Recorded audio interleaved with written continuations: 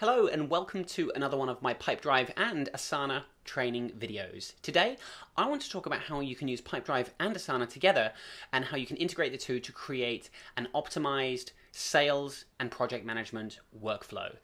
So I've been using these two tools, Pipedrive and Asana, alongside each other for about 3 years, probably over 3 years by now, for my own consulting business. And I feel that as a result of using these two tools together really well, I'm far more efficient and organized and just much more effective in my business at providing my service and just being organized, because I've got two very clear tools that have very specific purposes. And with the experience that I have consulting with hundreds of clients over the last few years on Asana and Pipedrive individually, I'm finding it's becoming a lot more common for Pipedrive and Asana users to kind of start using both of these tools for sales and project management. So people are starting to use both tools together quite a lot. And so today I want to talk about what each of these tools does and how you can integrate the two together.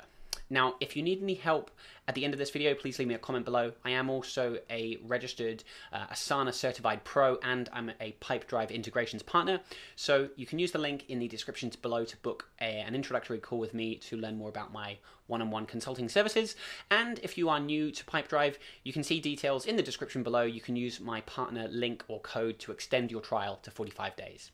Right, so let's get into it. First of all, let me start with Pipedrive and explain what this tool is. So I'm in my demo account here.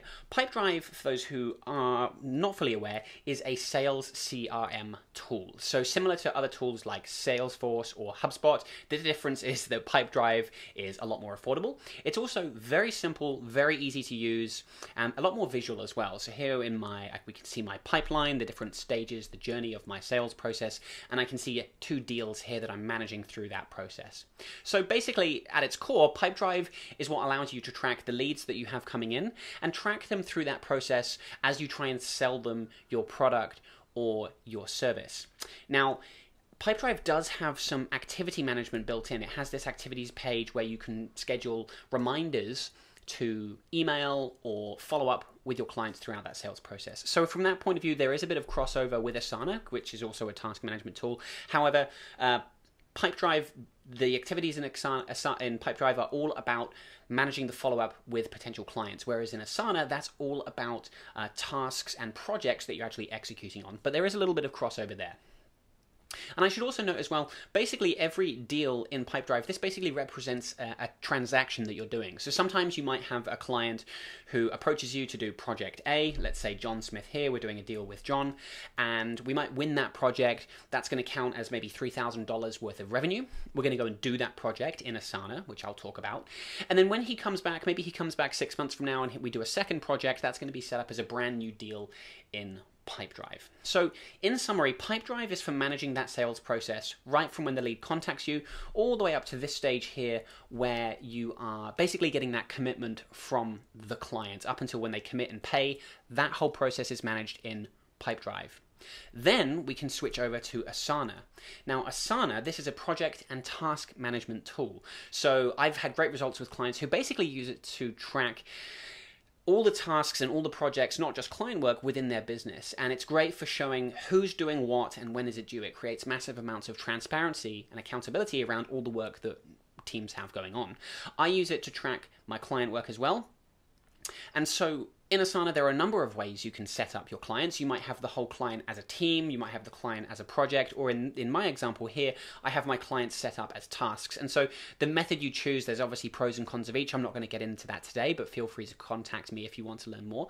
But yeah, so in Asana, I'm using Asana to manage basically the process after a client has committed to working with me, managing that process of me delivering my service and working on that project with the client. So here we can see tasks related to onboarding and working with the client, and then some support tasks as well. So basically, Asana is fulfilling the role of the second part of that, the second half of that interaction with the client. After they've signed up to work with you, now it's actually working with them and delivering on the product, the service, whatever it is that you're selling. So that's very much how I see the two tools fitting in. So in summary, Pipedrive is everything from when the potential customer contacts you up until when they kind of sign up and agree to work with you and maybe make payment. And then Asana really takes over during that project management phase. So you can see there's a very clear cutoff between where Pipedrive ends and Asana begins. Now, the reason you might want to use these two tools instead of an all-in-one solution, there are other CRMs out there that have project management built in. However, I describe Asana and Pipedrive as specialist tools. Asana is fantastic at task and project management, and likewise, Pipedrive is fantastic at sales. And so rather than choosing a tool that tries to be a bit of everything, these tools are very good at what they do. And so by integrating the two, we can kind of benefit from the fact that we're using two different specialist tools. The other thing as well is a lot of people are just attracted to the simplicity of Pipedrive. It's very simple and easy to use. It's a lot more affordable than other CRMs, and people are often attracted to the simplicity and the ease of use of Asana. So yeah, you could go with an all-in-one solution that has project management and a CRM built in, but if you do like the appeal of Pipedrive and Asana separately, we can integrate the two together, which is what I'll talk about now.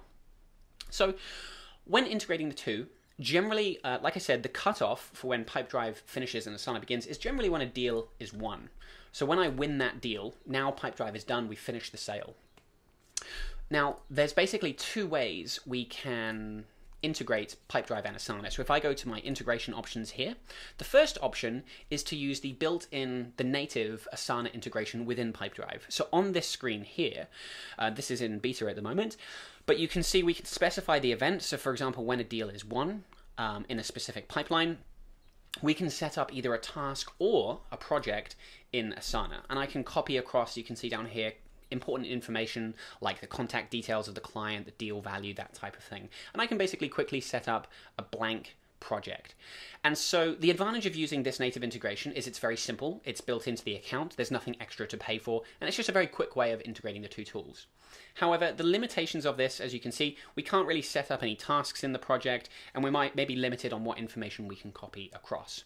So the method that I choose to use, option 2, is I actually use Zapier to integrate Pipedrive and Asana together. And so with that, when the deal is won, I can do some extra customization that the Pipedrive integration can't do. So for example, I've got some custom fields here, and so you can see I've put my deal value in here. I've filled in the client status based on the revenue model in my Pipedrive account. Even this list note here has come from a custom field. And the most useful part is creating these subtasks. So the native integration can't do this, but with Zapier, I can basically program a template into my Zap, and so I can automatically generate a list of tasks that I need to do for each client. So things like onboarding the client, support terms, things like that. So obviously it is a much more customized way of doing it. You need to have a bit of experience with Zapier, and you do need to pay for a Zapier account. But for $20 a month, I think the cost is well worth it for the extra customization that you get. So there you have it. That's my sort of take on how to use Pipedrive and Asana, how and why they work really well together, and some tips to get you started on integrating the two together. If you have any questions, please leave me a comment below. Otherwise, thank you very much for watching this video.